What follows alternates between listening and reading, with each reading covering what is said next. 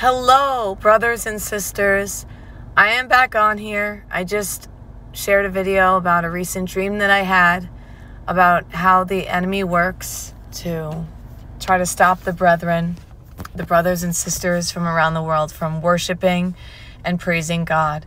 And now is the time to lift up our voice as a trumpet and to spare not. Lift up thy voice as a trumpet. We have to speak precisely. We have to speak boldly. We have to speak intentionally upon the things of God and stand firmly planted upon his word. Hallelujah. We have to be connected with other believers in fellowship this season for strength because of the things that are coming in the world around us. It says in the word of God that in the last days perilous times shall come. Men shall be lovers of themselves, haters of good, haters of God, men pleasers. They please man and not God. They're self-seeking, murderers of mothers, murderers of fathers. You know, there's a lot of murder and violence and strife and greed and covetousness, and there's a lot of that going around. And some people will say, well, that was always going on in the world.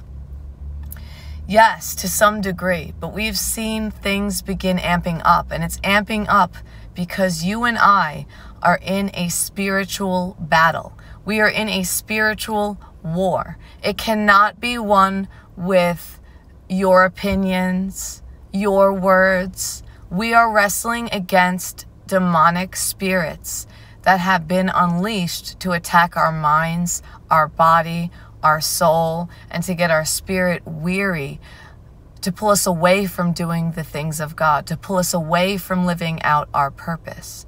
I once was lost, but now I'm found, pulled out of the grip of addiction to serve my faithful Creator. He has a purpose. Glory to God for each and every single one of us, and we cannot let the enemy hold us back. We are wrestling spirits. So to come against these demons that have been unleashed to attack your mind, to attack your body, use the word of God against them. Use the word of God as the sword of the Spirit. Speak the word of God. Speak scriptures. Meditate on scriptures. Get those verses in your mind daily. You can even get a blank notebook and just start one verse at a time, with one verse each day. Start declaring and decreeing God's favor and promises over your life. It says to decree a thing and it shall be established. Stand strong. Amen.